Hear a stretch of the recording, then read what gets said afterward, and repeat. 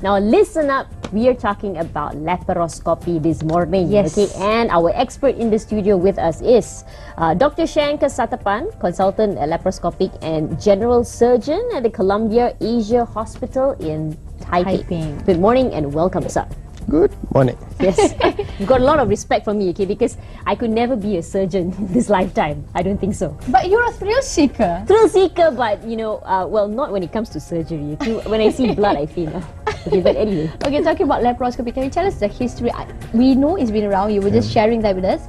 And in Malaysia, we are very much behind. Far behind. So see, laparoscopy was started many years ago. The gynecologists were experts in it. You know, your laparoscopic tubal ligation and stuff like that. So the gynecologists were always doing it, but the general surgeons could never come into the picture because technology was still behind. Okay. And then the camera became more sophisticated, the lenses became more sophisticated, more advanced instruments were created. And suddenly in 1990 there was an explosion. Okay. The first guy who did lap cholecystectomy had his license revoked. because in Malaysia? No, in overseas. Okay. When the first time he did it, you know, the reason was nobody had seen it done before, and they thought it was wrong. Right. When you have to do it the open way, you know, and then he was later on recognized again for it. Okay. You know? So it's been going on for 14 years now. Okay. Well, overseas lah. Okay. There are a lot of societies around there. Right. So, doctor, this is a surgical procedure, okay? Now, who is it applicable to? Yeah. Okay, this is not a surgical procedure. This is actually a surgical technique. Technique, okay. Okay. So most surgeries are done, you know, open. You just big incision and everything. Yeah. So the only difference in laparoscopy is it's a small incision. It's the same operation. So previously it was called minimally invasive surgery because they thought, you know, oh, it's not so invasive. But what they realized is it's minimal invasion incisions, maximally invasive. So they've done away with the term minimally invasive surgery. It sounds scary as well. So now it's called minimal access surgery. Okay. Okay. So laparoscopy or minimal access surgery, it just means small little holes, you know, and through the small little holes you do big little surgeries. So what kind of conditions are we looking at that could be applicable for these sort of When they techniques? first started, it used to be simple things. A gallbladder, you know, cholecystectomy. Then they had appendix, tubal ligation. These were the simple things. And then you're telling that Then all, they the went on- all the gynae was skilled, so that means it's all the... No, the gynecologists were doing this all the while, but they were very limited into a few things. Then they went on from one step to another. Okay. Then they went on to bigger things. Okay. And they started operating on the stomach. They started operating on the small bowel. They started operating on the kidney. Things that they thought never could operate laparoscopically, they started operating. The spleen. People are scared of the spleen. It's got one of the largest blood supplies, but they do it laparoscopically. Okay. Whipples. There's this operation called Whipples. It's one of the most major general surgery operations. It's done laparoscopically. The first one took 13 hours. The first one. The first time. The first time. Now it's routinely, if the guy is experienced, 5-6 hours, you know, overseas. Now, tell us, I'm really curious right now, what actually happens during the operation? Like, okay, well, you mentioned that there are little holes, right? Yeah. Okay, and what, something goes in to those little holes? Right. And So what tell happens? us from the eye of a doctor. Yes. What happens is, okay, initially you make a little nick in the skin, okay? To operate in the abdomen or in the thorax or wherever, you need space. So we create space. So what we do is we pump in carbon dioxide. And your flat abdomen becomes like a pregnant lady. We create a lot of space. We put in a little needle in. We insufflate a lot of carbon dioxide, fill it up, and then we put the camera in. There it is on the screen right now, right? That's right. So Okay. the first picture, you see the needle goes in, and then subsequently all the other instruments go in. Okay. So some of them are 5mm, some are 10mm. One is the camera, the other is your left hand, the other is your right hand. So basically you can't use your hands, so it's very difficult for surgeons.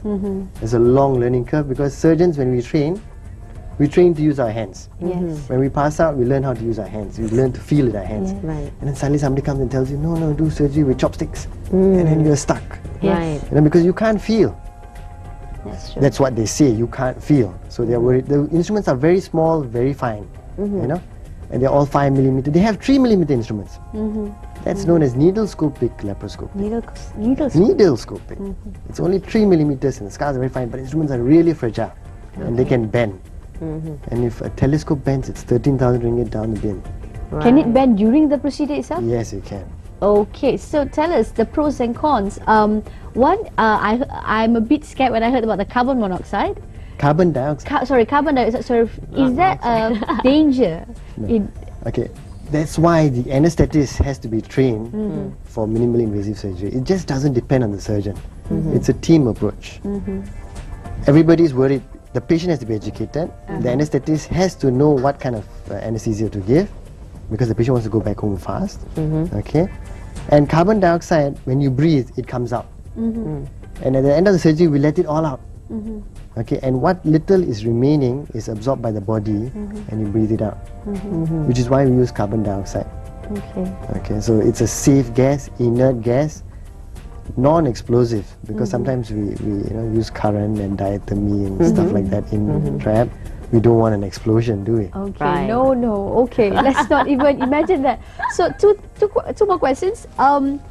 Really obese patients and pregnant women. Is Now, it? contraindications. In those days, 15 years ago, 14 years ago, they would say, oh, if you're pregnant, you can't have laparoscopy. If you're obese, you can't have laparoscopy. If you had previous surgery, you can't have laparoscopy. Now, these were absolute, now they become relative. Relative contraindications. That means depending on your skill. If you're a new guy, previous surgery, don't do laparoscopy. If you're an experienced guy, no problem. Pregnant lady, try not to do laparoscopy. But if you're an experienced guy, go ahead. You know? Obesity. Why is everybody so scared about obesity? Whenever you're obese, everything is looks like in balance. You're walking and talking well, but your system's not running well. And the moment you put the knife on the patient, the system goes down. You have respiratory failure, kidney failure, a lot of things can go wrong. So, but things have advanced a lot now. And what has happened now, we do regularly laparoscopic obesity surgery around. So what is happening now is these patients, we make the stomach smaller.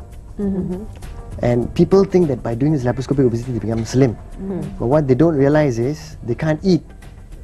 They can only eat a glass or two, and they think they can eat normally. And when they eat normally, complications happen.